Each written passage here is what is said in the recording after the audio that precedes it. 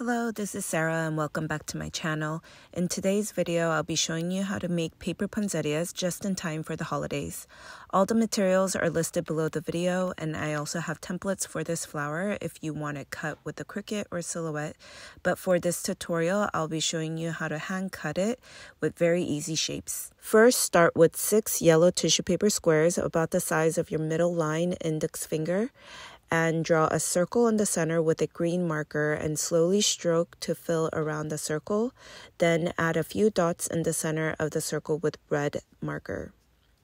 This is tricky because you don't want to over soak your tissue paper, so don't brush on too many strokes when you are doing this, and do this to the rest of your yellow tissue paper squares. You should have 6 total. I also like to do this on top of another paper so I don't ruin my table. Your markers will bleed over on the other side.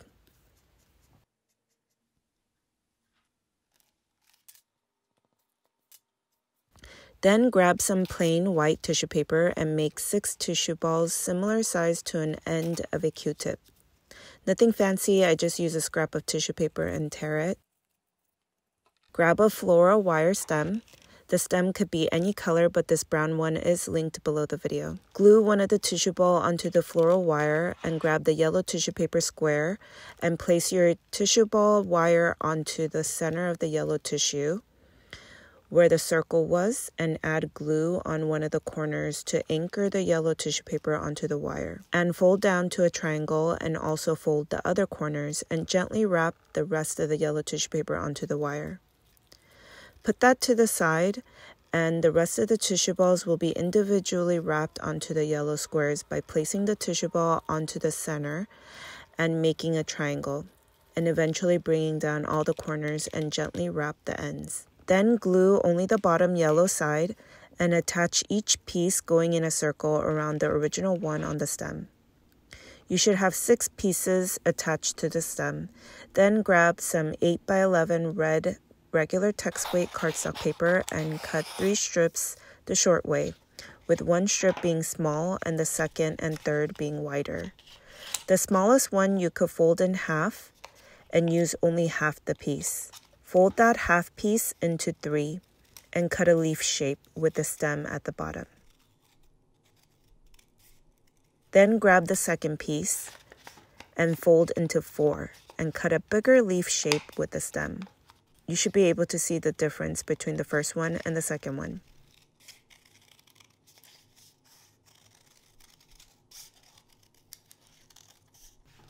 The last piece will also be folded into 4 and cut a leaf shape with the stem similar in size of the second one.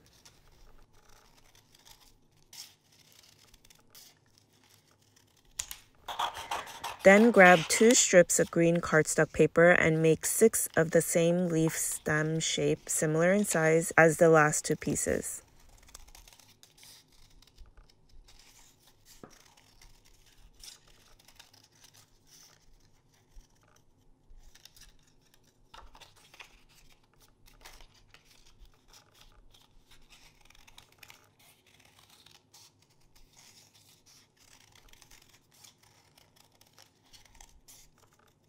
Then go back to the smallest stack of 3 and gather them up and fold on the center, and fan fold in an angle to create a spine look for the petals and slightly shape them out on the tips. Shape the same way for all the pieces including the green leaves. Fold down the middle, fan fold at an angle, open it back up and slightly curl the tips.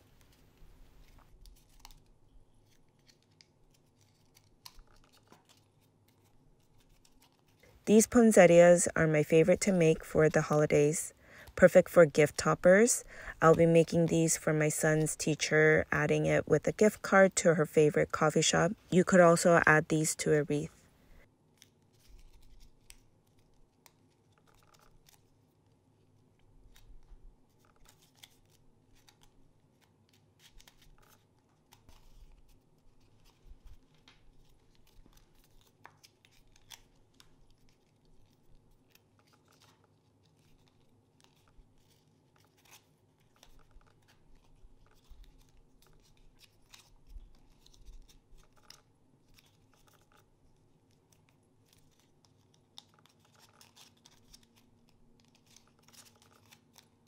Once you have all the pieces shaped, grab your dark green floral tape and first floral tape the stem with the tissue pieces covering up most of the yellow ends right below the green area.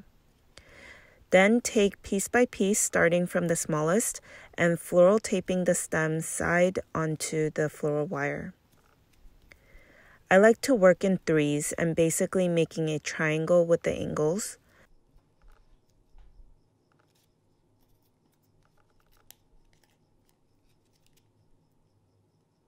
By the second layer, you'll need to floral tape lower down the stem and make sure to crisscross the red leaves to fill in between the gaps of the first layer. I also like to slowly floral tape down the stem to mimic the poinsettia.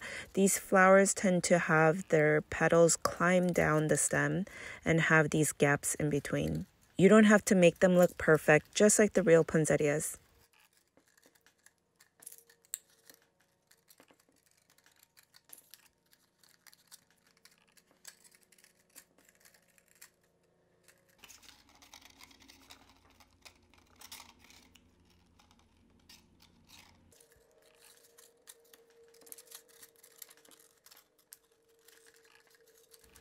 At the end, floral tape the rest of the green leaves and floral tape the rest of the stem.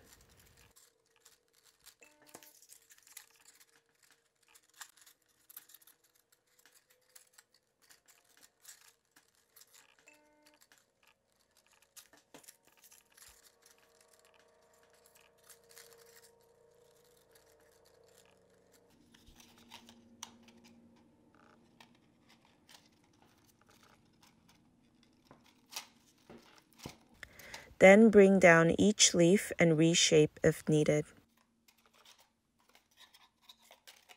I like to put these in a plastic pot with some moss, and I'll be showing you how to wrap the plastic pot to have it gift ready for the holidays. You could use tissue paper, craft paper, or wrapping paper. Cut out a square that fits right above the plastic pot. Put the pot on one corner and grab each corner to gather up. Then grab some ribbon, wrap, and tie a bow. If you need some guidance, you could add a little glue at the ends to keep things in place. You could also try making these in different colors and even red glitter paper. Please like this video and subscribe. Thank you for watching.